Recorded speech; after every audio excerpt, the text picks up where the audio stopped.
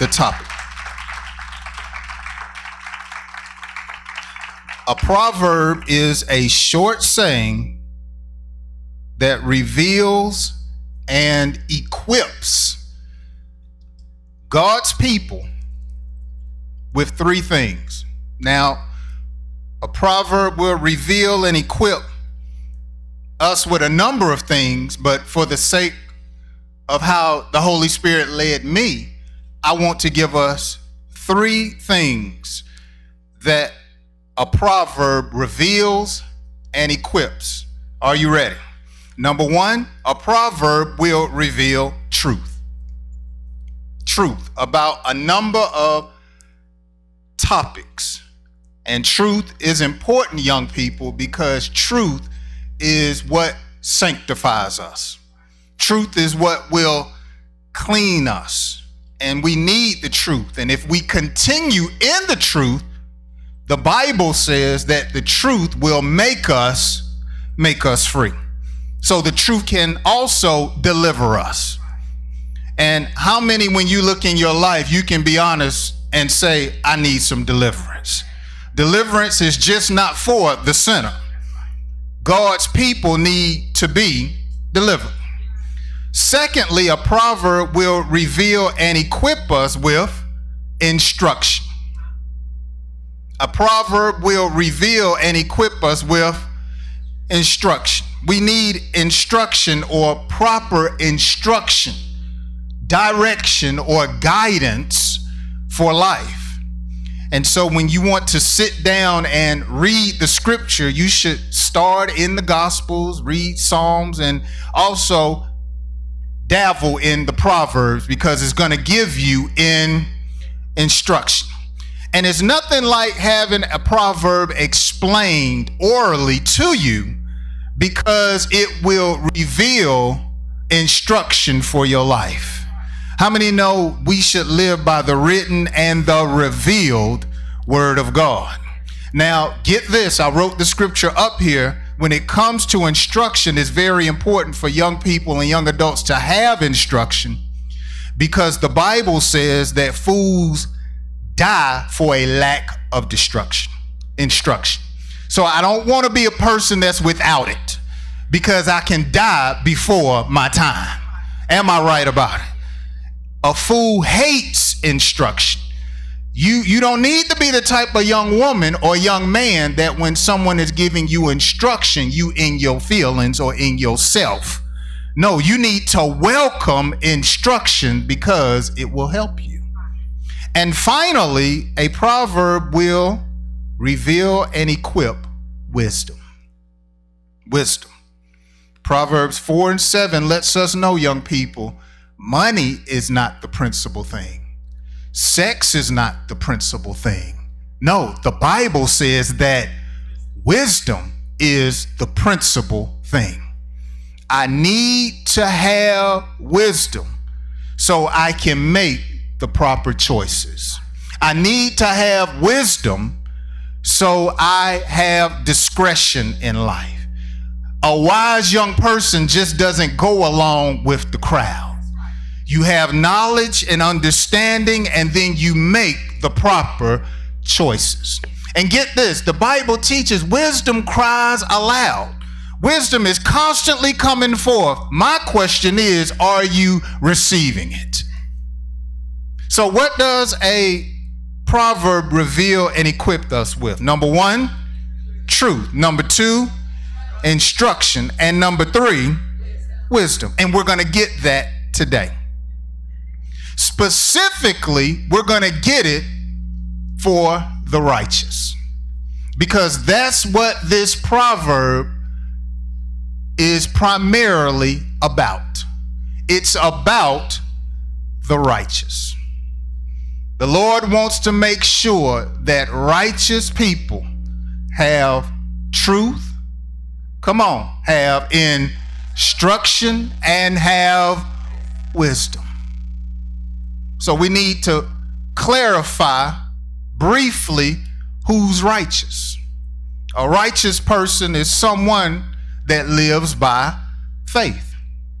We consider a righteous person to be just, right?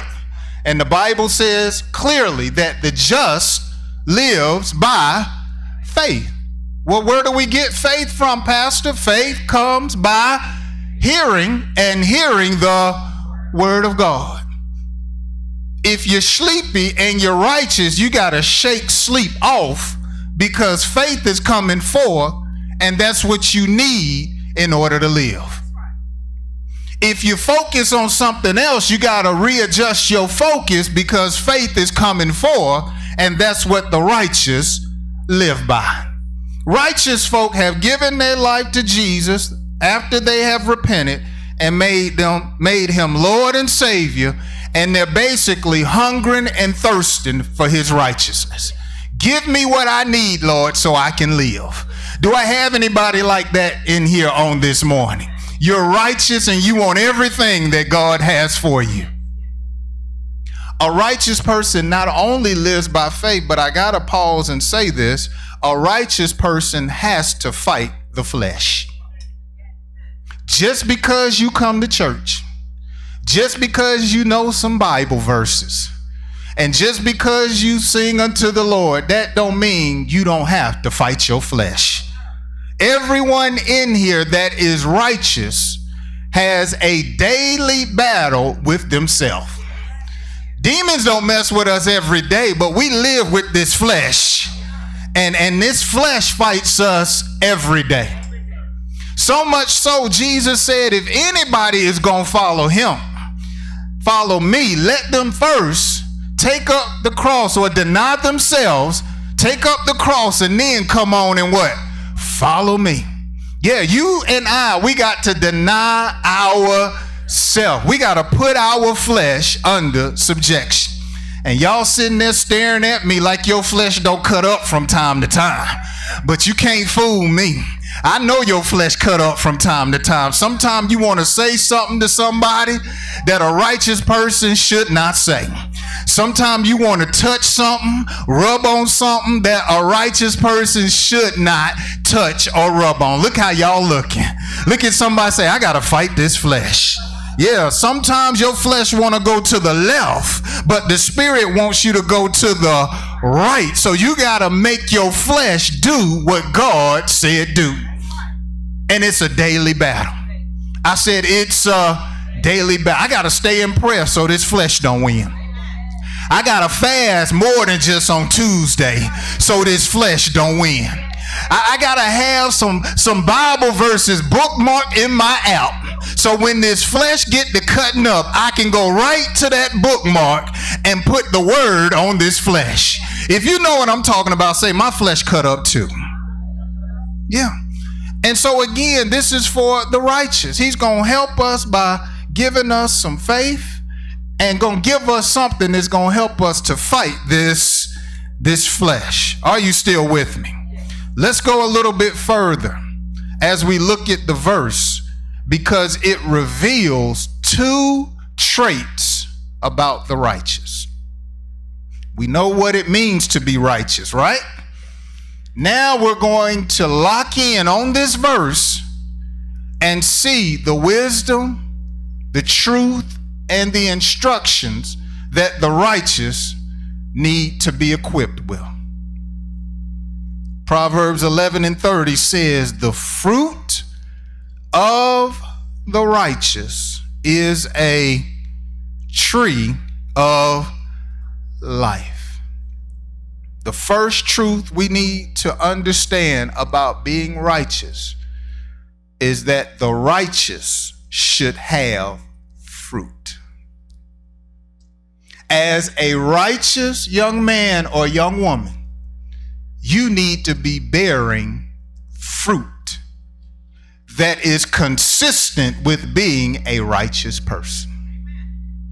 The Bible says that a good tree cannot bear bad fruit, and a bad tree cannot bear good fruit. So if you are righteous, God is expecting you to bear fruit that is equivalent with being a righteous person. He's expecting me to bear fruit. And so now we got to figure out, what is this fruit? I'm righteous, I should bear some fruit. Let's go to Hebrews. Y'all still with me? All right. Now y'all gonna be with me even if I step on your toes. All right, we're gonna find out. Hebrews 13 and notice 15. The righteous should have some what? Fruit. So what is fruit? Hebrews 13:15 will tell us or define it. Therefore, by him, let us continually offer the sacrifice of praise to God. That is the fruit of our lips, giving thanks to his name. According to this verse, fruit is when I offer continual praise. Yeah. Part of being righteous is giving God some fruit from my lips. If I am truly blood washed, if I am truly born again, if I truly say out of my mouth, I love the Lord, then there should be some fruit coming out of my life. And according to this verse, MSW, fruit is a continual praise. Oh, there should never be a time where the young people that are righteous have dried up. There should always be some juicy fruit in the house. There should always be some fresh fruit in the house. There needs to be somebody that don't mind shouting hallelujah. There needs to be somebody that don't mind putting them hands together. That's if you are righteous. And I love how the Hebrew writer said it need to be continual. That means whether I'm in the church or outside the church, I'm still bearing some fruit. I'm still gonna give God some praise. And that's what some of us been slipping at, because your praise is sometime. It's time for you to have a continual praise. I'm talking about whether the praise team is rocking the house or whether they are not. Do you have a continual praise? Can you give God the glory when everything is going bad in your life? Can you give God the glory when there's pain in your body? Can you give God the glory when you're expecting and facing disappointment? Look at somebody and say, there's got to be a continual praise. And sometimes I question the youth and young adults at the MSW because I don't always see a continual praise, and I'm wondering, where's the fruit? I said, I'm wondering, where's the fruit? Look at somebody and say, where's the fruit? Yeah, if you got some fruit or praise on the inside of you, ain't no shyness up in the house. Ain't no timidness, ain't no scare. Let me unbutton my jacket and say, somebody needs to give God the praise.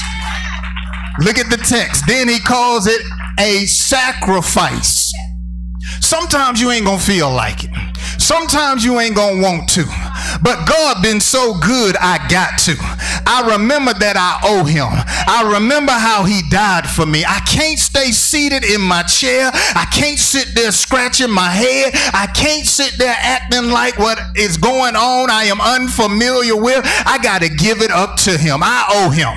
I owe him a sacrifice of praise. I'm looking at some folk that looking mighty dry, but y'all need to put some lotion on your elbows and help me give God the... If you're righteous, you should give God the... And I can go further, because the Bible says even if you ain't righteous, let everything that have breath do what? Praise the Lord. God is looking for a continual praise. That's fruit. And it needs to be coming out your mouth.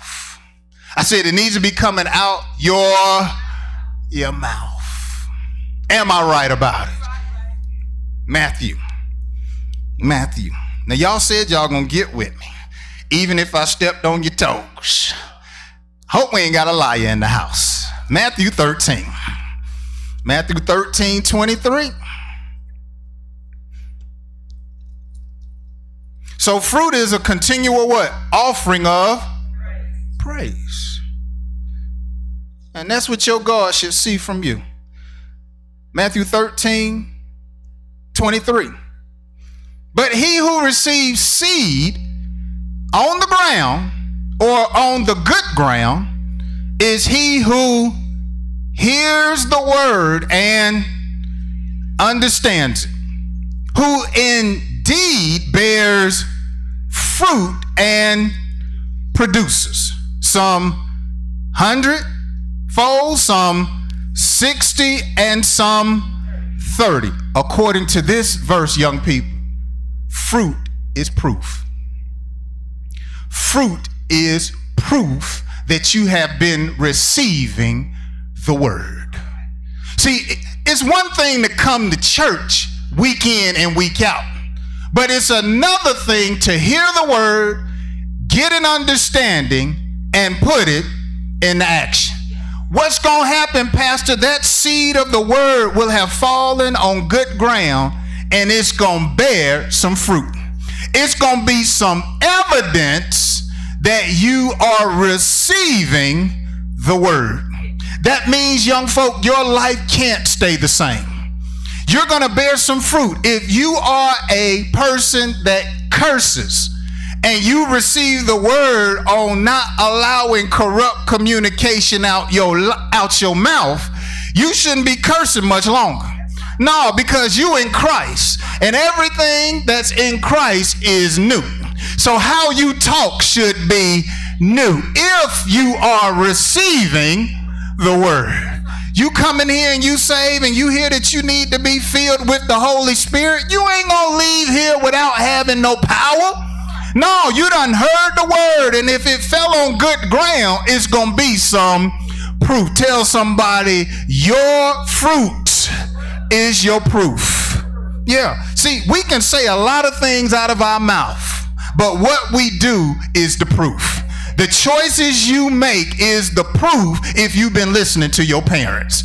The choices that you make is the proof if you've been receiving from your pastor. Tell somebody, your fruit is proof. Jesus said, man, these folk, they honor me with their mouth, but I ain't seeing no proof. I ain't seeing no fruit because their heart is far from me. Saul came to the prophet telling him he had followed his instruction. He had been putting the word into action. But Samuel said to Saul, hey, if you did what I said, why do I hear these sheep still making noise? You lying. I got proof you ain't been putting the word into action. And so from this day forward, my proof that I love the Lord is me obeying him. I'm going to bear some fruit. How many are understanding? Yeah. The righteous, they have to make sure that they are bearing fruit. The righteous, their life is like a tree, he says, of life. The fruit of the righteous is a tree of life. When people look at your life, they should see that your life is fruitful. They should see that you're striving to do the will of God. As you start this new semester, you got to make sure you're bearing fruit. You got to make sure you're not getting caught up. You got to remember who you are. You got to bear some fruit. You go to college for the first time, you're going to be getting flyers every day for a new party. Everybody going to be talking about everybody's going now. But if you righteous, you got to bear some fruit. Woo, now y'all looking at me funny. This is the best seat in the house, I'm telling you. You have to bear some fruit. When you go back to school and folk done see that your body done changed from last year, and you don't look the same, you can't get caught up. You got to remember who you are. I'm righteous. I'm righteous. And I look good. Look at somebody say, I'm righteous. And I look good. Yeah, you got to know who you are. And too many times some of our young people get caught up because they forget that they are righteous and their life should be like a tree. People should see fruit in your life.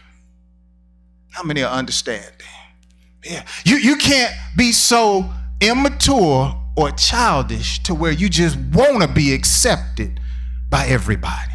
You got to remember, because you're righteous, your life is just going to be different. It's just going to be different in a good way. And sometimes folk will try to intimidate you to be like them, but you should be to the point to where they want to be like you. And so he set the record straight. Remember, you righteous. And the righteous, or the fruit of the righteous, is a tree of life. When people come talk to you, they getting good fruit from you. When people come and ask for your advice, they ain't gonna get no bad advice. No, your life is fruitful. You just gonna give them something that can help them. And some of us got folk like that. People come to you for advice. What do you think I should do? What do you think I should do? You don't get on their level. Girl, if it were me, I tried. No, give them some good fruit. Give them something that can cause them to be better. Because they may not come to a place of refuge. They may not go to anybody's church, but they need some fruit. They need something that can help them to be better. And so then he says what the righteous should do. We should be wise and win souls. The righteous should win souls is the second trait. And he who wins souls is wise. See, a righteous person needs to be a winner. And of course, we know to win in one sense means to prevail. But that's not what he's talking about. Or that's not one of the things that he's talking about. A righteous person should be someone that is able to influence others. That's you. You should be able to convince folk that there's nothing wrong with you. It's something wrong with them if they're still in sin. You should be able to convince that. But how many of us in here, sometimes we let folk convince us out of our salvation to go and participate in sin? No, you need to win them. You need to be persuasive. You need to be the one that is comfortable shining light in a dark place. And not be the one that's embarrassed to turn the light on in a dark place. You righteous man, you righteous young woman, you need to have the confidence and feel good about not being a freak. Instead of letting your sexually active friends who are a little freaky make you feel bad for not being like them.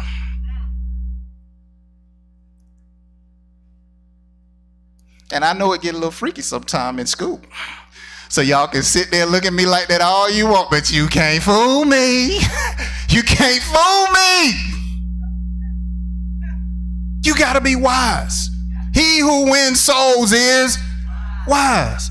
On your job, you got to be wise. Intelligent, clever, witty, discerning. You got to have a mindset. When I go to work, when I go to school, when I hang around my teammates, oftentimes they're going to be thinking about one or two things. And so you already have to be armed so you don't enter into temptation. You can win them instead of them winning you.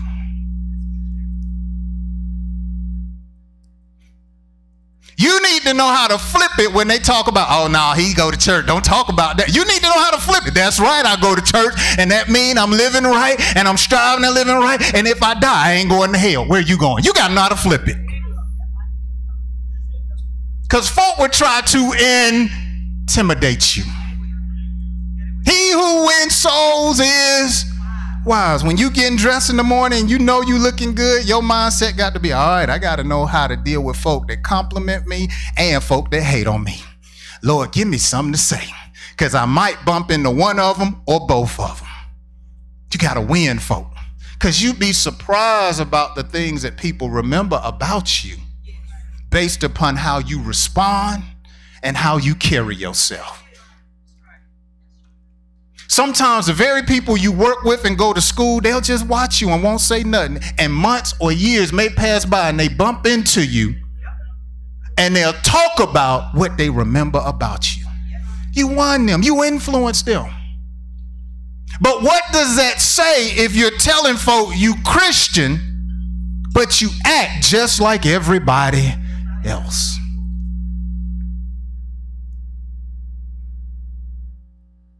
You got to win, folk. You got to have a winning mindset. Lord, is somebody in my class I can win to you? Is somebody I can plant a seed in? I may not win them all, but I can affect somebody's life for the better. Is somebody. You think God put you in that school, that university, on that team just to be there? No, he gonna use you. But you gotta have a winning mindset. Even when you mess up and people see it, they need to see you getting up and doing better. Because you're gonna mess up. And some folk may say stupid stuff like, I thought you would say. But you need to live in such a way to where when you mess up, you just say, hey, look, man, saved folk ain't perfect. A righteous man fall, but they get right back up. No one is above temptation. I messed up, but I'm trying to get it right. You got to have a winning mindset. And this year, God going to be winning some folk through your life. God going to use you to lead somebody to Christ. God will lead or use you to get somebody to come to church. God use you in some miraculous ways. But we first got to have the right mindset. So I want to give us some wisdom in my close. How to have a winning mindset. Some wisdom to win souls. And it's real simple. You ain't got to know 50 verses. No, you ain't got to know the verse. You ain't got to know the character. Sometimes it helps and it's good if you do. But you ain't got to. You just need some wisdom. See, the day of the quiet Christian, the quiet young Christian, the bashful and timid young Christian, that's outdated. It's time to upgrade. Look at somebody and say, you got to upgrade. That's it. So let's look at some wisdom to win souls. Let's go to 2 Corinthians 3. 2 Corinthians 3. And this will help in the church and outside the church, even on your job. 2 Corinthians 3:3.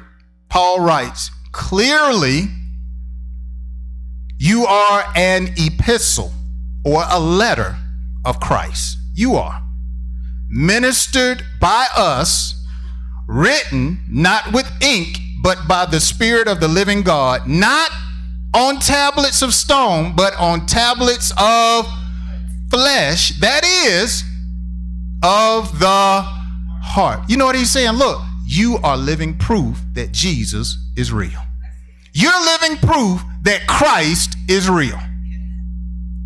You are living proof that the anointing can destroy yokes. So just be conscious of your lifestyle. You are living proof.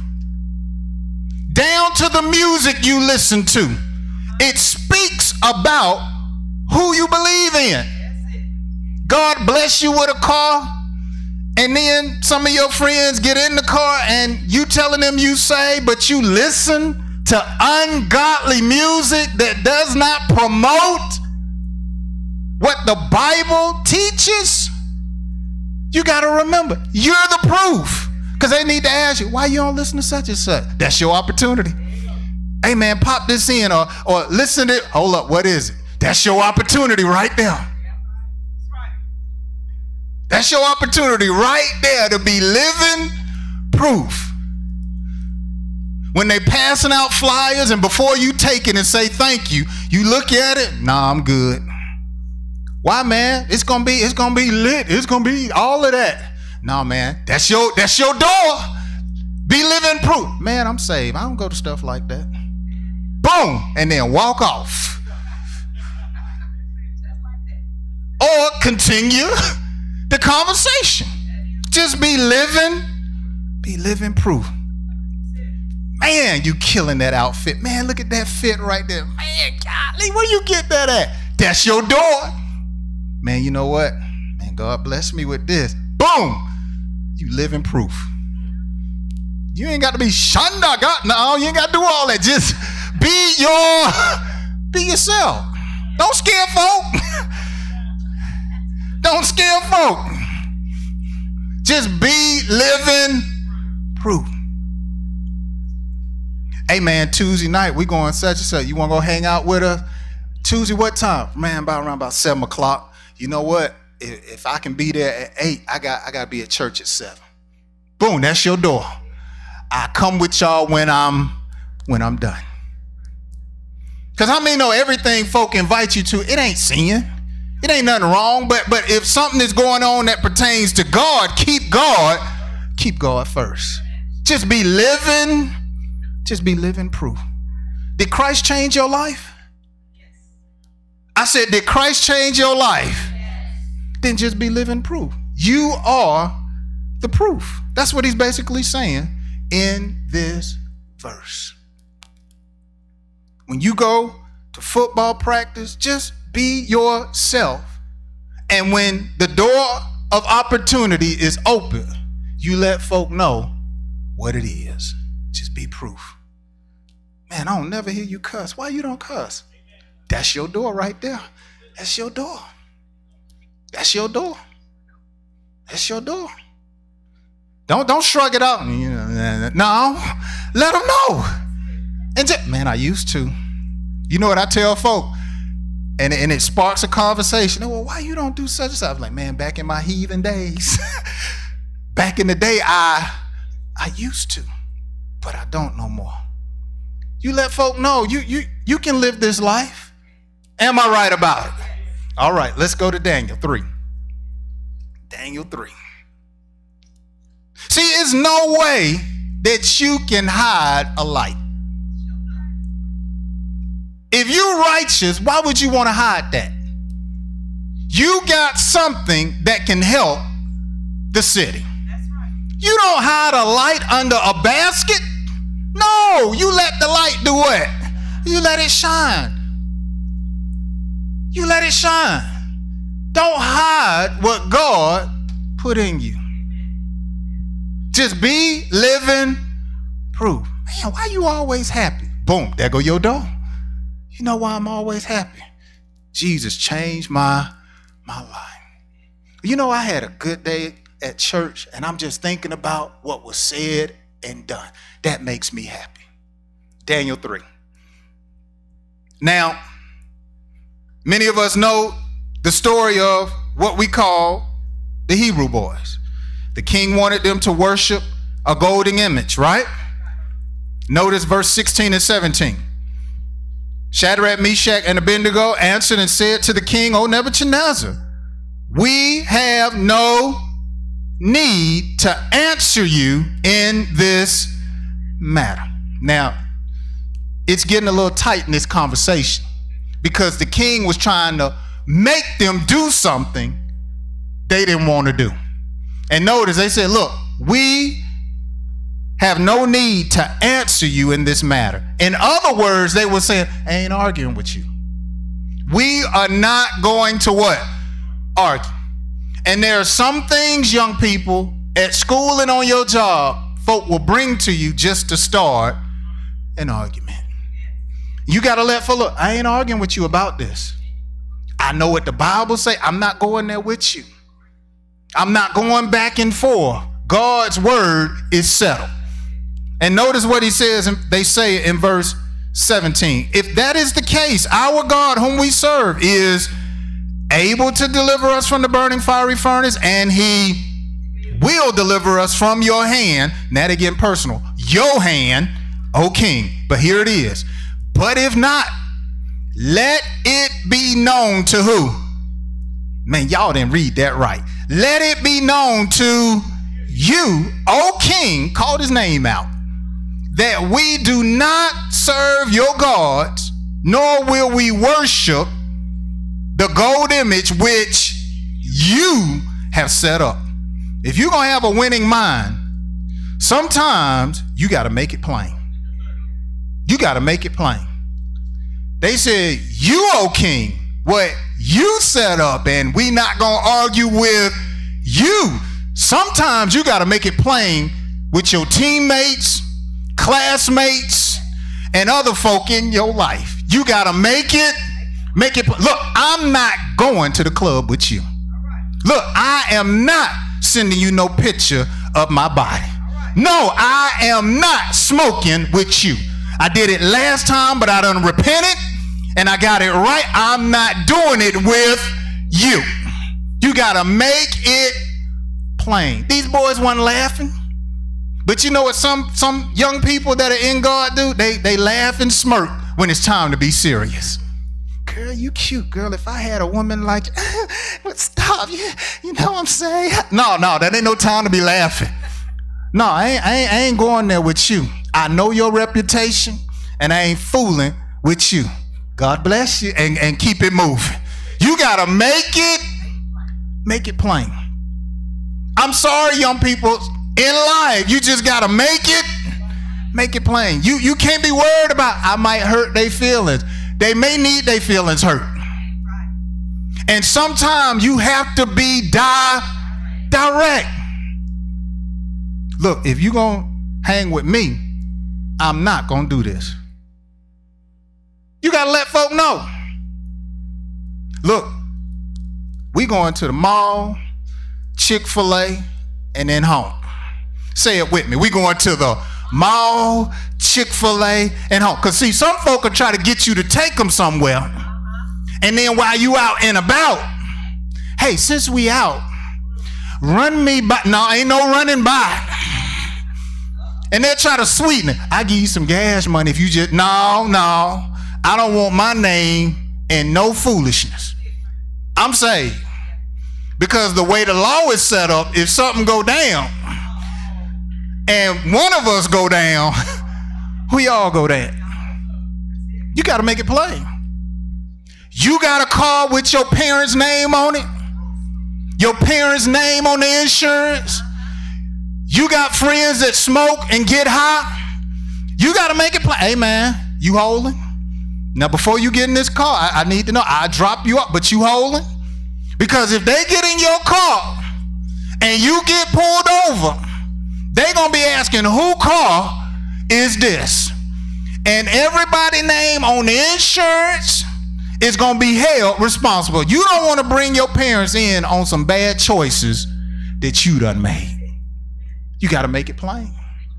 You have to be responsible. Look how y'all looking at me. Everybody can't hold your hand. You got to learn how to make it plain. You got to make it plain. When that boy looking at you, wetting his lips and looking at you and rubbing his hand, so make it plain. I'm done. I'm good. Stinking hoe. Well, I'll just be that. But I ain't getting involved with somebody like, boy, this too raw for y'all. You got to have a winning mind. girl, let me come in. I'll be gone before she get back. Just let me come in for a little while. We ain't gonna do nothing. I respect you. Well, make it plain. Well, if you respect me, do what I'm asking. Make it plain. If you look at what I'm saying, is no easy way around it. You're going to be in positions in life, you just got to tell somebody what it is. Am I right about it? Ain't no time for no games. Just make it plain. Is this too plain for some of y'all? Even in the church, you got to make it plain with your brothers and sisters. Because sometimes what I found out in church settings, young people know about each other's dirt, each other's past. You know about certain people's reputation that certain parents may not know about, or the preacher. And so even sometimes when you deal with your brothers and sisters in the church, you got to make it plain. I love you, but I ain't going there with you. Now look at how y'all looking. Make it plain. I'm going to tell the pastor. I'm going to tell Minister so-and-so. I done told you about this. It's time for me to expose it. Make it plain. That's a winning mind. Because your mindset is, man, I don't want the church looking bad. I don't want such and such looking bad. You snitch, call it what you want. But sometimes you got to expose, the Bible says, the works or fruits of darkness. Got to have a winning mind. Last verse, because I ain't getting too much help. It's one of the messages. Joshua 24:15. And if it seems evil to you to serve the Lord, choose for yourself. This is Joshua talking to his kinfolk. If it seem evil to you, you choose. This day whom you will serve, whether the gods which your fathers served that were on the other side of the river, or the gods of the Amorites in whose land you dwell. But as for me and my house, we'll serve who? The Lord. Look at that winning mind. He stood on his principles. And I love the way he said it. If it seems evil to you to serve the Lord, then don't serve him. If it seems evil, sometimes you got to tell your girlfriends, for me to be a virgin, then you don't have to be that. You go do what you want to do. If it seems evil for you, for me not to smoke with you, that's evil. Look, you make your choice. You go, you do what you want to do. You stand on your principles. If it seemed evil for you, for me to go to church, look, I know that's where I need to be. I'm going to God's house. You can go serve other gods if you want to. Young people, stand on your principles. Stand on your principles. And sometimes when you stand on your principles, other people will have a problem with it. But let that be their problem. Let that be their problem. When I got saved and I was on a college setting, folk in my dormitory started calling me different names. And I didn't even know most of them. But word got back to me. They were calling me just different names and so forth. But I didn't make that my problem. That was their problem. As for me, I'm going to do what's best for me. And see, when you have a winning mindset, no matter what other people are trying to persuade you to do, you stand on your principles. You stand on your principles because that is going to be a testament to your God and to somebody else. Somebody needs to see you standing up for what's right. And somebody is watching, whether you know it or not. So you have a winning mindset. You stand on your principles. Because I'm going to tell you what the Bible say. One sinner, the Bible says, one sinner can destroy much good. All it takes is just one time to do some dumb stuff, to change the path of your life. Just be a witness. Go ahead and suffer the persecution. Folk gonna talk about you, look at you funny, but it's only gonna be temporary. You have a winning mindset. Let them know it's somebody at this school that's trying to live right. Not flawless or perfect, but I'm striving to live right. It's somebody on this team that don't do like everybody else. It's a trendsetter here. You got to have that winning mindset and be proud. Hold your head up and your shoulders back and walk around knowing that God is with you and you're making an impact. I said God is with you and you're making an impact. People will see you and they'll ask you, you still go such and such church? Or some people, when they get in trouble, they'll ask you, can you pray for me and such and such? I never forget when my son was in the hospital and his heart had stopped. My mindset was, Lord, you in control, but I'm a Christian and I can't respond like someone who's not in God. Y'all with me?